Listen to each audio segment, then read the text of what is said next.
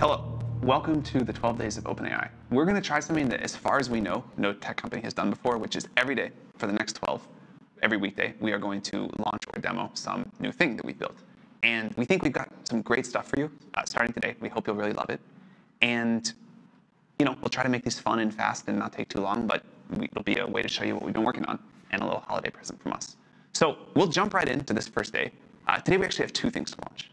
The first one is the full version of O1. We have been very hard at work. We've listened to your feedback. You like O1 preview, but you want it to be smarter and faster and be multimodal and be better at instruction following, a bunch of other things. So we've put a lot of work into this, and for scientists, engineers, coders, we think they will really love this new model. I'd like to show you quickly about how it performs.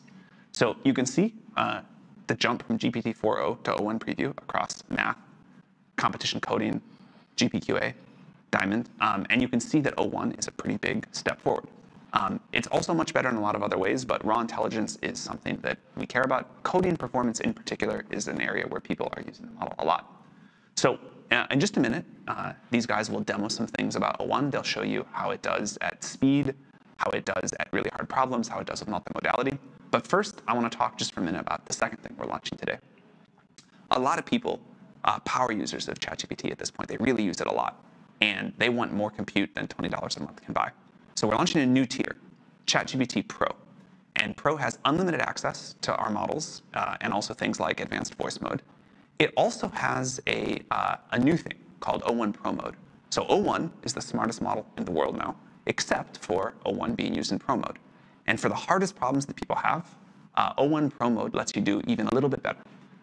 So you can see a competition math, you can see a GPQA Diamond, and these boosts may look small, but in complex workflows where you're really pushing the limits of these models, it's pretty significant. I'll show you one more thing about the Pro mode. So one thing that people really have said they want is reliability. And here you can see how the reliability of an answer from Pro mode compares to O1, and this is an even stronger delta. And again, for our Pro users, we've heard a lot about how much people want this. ChatGPT Pro is $200 a month, launches today. Over the course of these 12 days, we have some other things to add to it that we think you'll also really love, but unlimited model use and this new O1 Pro mode. So I want to jump right in, and we'll show some of those demos that we talked about. And these are some of the guys that helped build O1, with many other people behind them on the team. Thanks, Sam. Hi, I'm Hyungwon. I'm Jason. And I'm Max. We're all research scientists who worked on building O1. O1 is really distinctive because it's the first model we've trained that thinks before it responds, meaning it gives much better and often more detailed and more correct responses than other models you might have tried. O1 is being rolled out today to all Plus and soon-to-be Pro subscribers on ChatGPT, replacing O1 Preview. O1 model is faster and smarter than the O1 Preview model, which we launched in September. After the launch, many people asked about the multimodal input, so we added that. So now the O1 model live today is able to reason through both images and text jointly. As Sam mentioned, today we're also going to launch a new tier of ChatGPT called ChatGPT Pro. ChatGPT Pro offers unlimited access to our best models like O1, 4o, and Advanced Voice. ChatGPT Pro also has a special way of using O1 called O1 Pro mode. With O1 Pro mode, you can ask the model to use even more compute to think even harder on some of the most difficult problems. We think the audience for ChatGPT Pro will be the power users of ChatGPT, those who are already pushing the models to the limits of their capabilities on tasks like math, programming, and writing. It's been amazing to see how much people are pushing O1 preview, how much people who do technical work all day get out of this, and we're really excited to let them push it further. Yeah, sure. We also really think that O1 will be much better for everyday use cases, not necessarily just really hard math and programming problems. In particular, one piece of feedback we received about O1 Preview constantly was that it was way too slow. It would think for 10 seconds if you said hi to it, and we fixed that. That was really annoying. It was kind of funny, honestly. Yeah. It really thought. It cared. Really thought hard about saying hi back to you. Yeah. And so we fixed that. O1 will now think much more intelligently. If you ask it a simple question, it'll respond really quickly. And if you ask it a really hard question, it'll think for a really long time.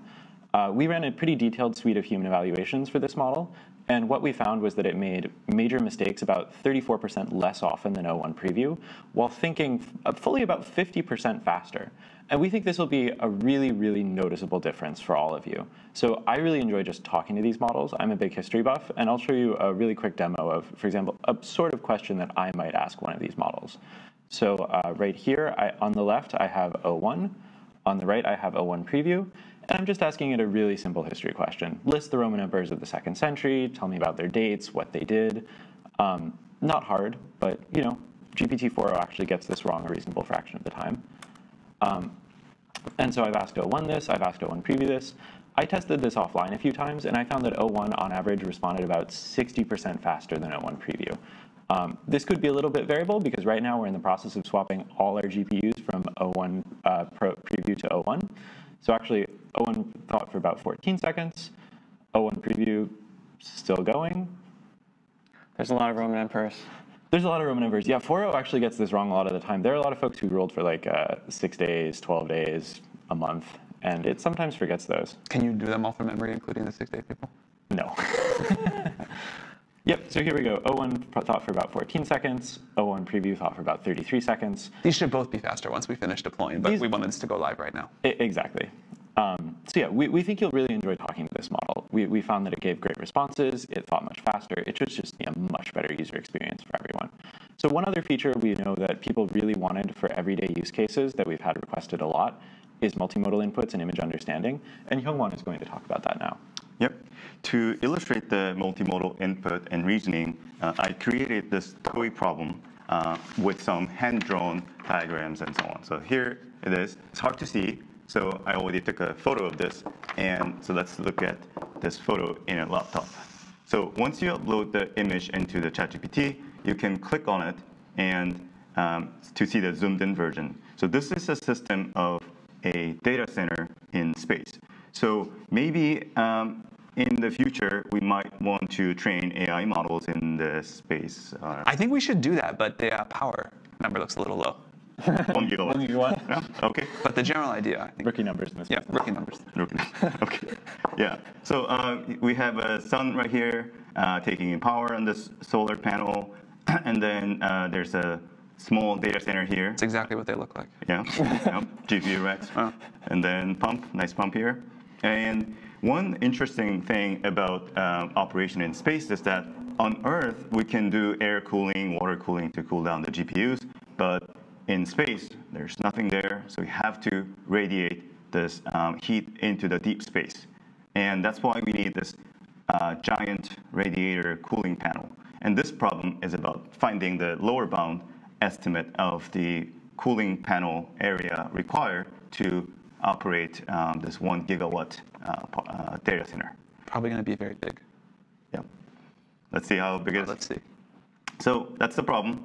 I'm going to this prompt, and yeah, this is essentially asking for that. So let me hit go, and the model will think for seconds. By the way, most people don't know, I've been working with Hyungwon for a long time. Hyungwon actually has a PhD in thermodynamics, which is totally unrelated to AI, and you always joke that you haven't been able to use your PhD work in your job until today.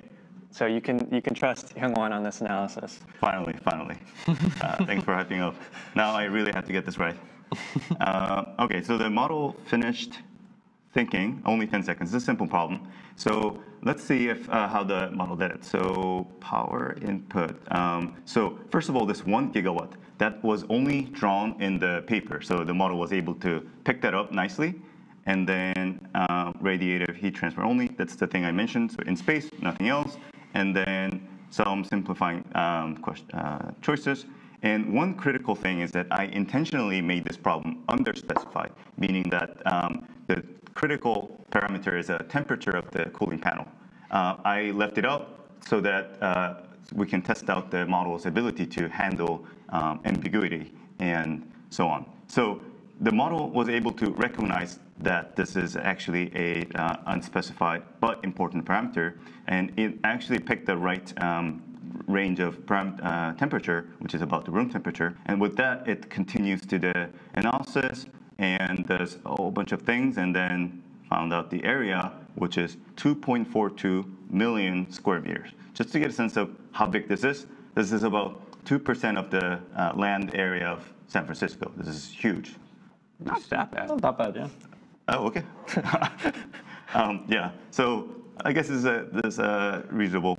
I'll skip through the rest of the details, but I think the model did a great job making nice, consistent assumptions that make the required area as little as possible. And so, so this is the demonstration of the multimodal reasoning. And this is a simple problem, but O1 is actually very strong, and on standard benchmarks like MMMU and MathVista, O1 actually has the state-of-the-art performance. Now, Jason will showcase the Pro mode. Great. So I want to give a short demo of ChatGPT O1 Pro mode. People will find O1 Pro mode the most useful for, say, hard math, science, or programming problems. So here I have a pretty challenging chemistry problem that O1 preview gets usually incorrect, and so I will let the model start thinking. One thing we've learned with these models is that for these very challenging problems, the model can think for up to a few minutes. I think for this problem, the model usually thinks anywhere from 1 minute to up to 3 minutes. And so we have to provide some entertainment for people while the model is thinking. So I'll describe the problem a little bit, and then if the model's still thinking when I'm done, I've prepared a dad joke for us to fill the rest of the time. So I hope it thinks for a long time. You can see the problem asks for a protein that fits a very specific set of criteria. So there are 6 criteria, and the challenge is each of them asks for pretty chemistry domain-specific knowledge that the model would have to recall. And the other thing to know about this problem is that none of these criteria actually give away what the correct answer is. So for any given criteria, there could be dozens of proteins that might fit that criteria. And so the model has to think through all the candidates and then check if they fit all the criteria. OK, so you could see the model actually was faster this time. So it finished in 53 seconds. You can click and see some of the thought process that the model went through to get the answer. You could see it's thinking about different candidates like neuroligin initially. And then it arrives at the correct answer, which is retinochisin, which is great. OK, so to summarize, we solved for Max that O1 is smarter and faster than O1 preview. We saw from Hyungwon that O1 can now reason over both text and images. And then finally, we saw with ChatGPT Pro mode, you can use O1 to think about to reason about the hardest science and math problems. Yep. There's more to come for the ChatGPT Pro tier. We're working on even more compute-intensive tasks to power longer and bigger tasks for those who want to push the model even further. And we're still working on adding tools to the O1 model, such as web browsing, file uploads, and things like that. We're also hard at work to bring O1 to the API. We're going to be adding some new features for developers: structured outputs, function calling, developer messages, and API image understanding, which we think you'll really enjoy. We expect this to be a great model for developers and really unlock a whole new frontier of agentic things you guys can build. We hope you love it as much as we do. That was great. Thank you guys so much. Congratulations to you and the team on getting this done. We really hope that you'll enjoy O1 and Pro mode or Pro tier. We have a lot more stuff to come. Tomorrow we'll be back with something great for developers, and we'll keep going from there. Before we wrap up, can we hear your joke? Yes. So I made this joke this morning. The joke is this. So Santa was trying to get his large language model to do a math problem, and he was prompting it really hard, but it wasn't working. How did he eventually fix it? No idea. He used reindeer enforcement learning. Thank you very much. Thank you.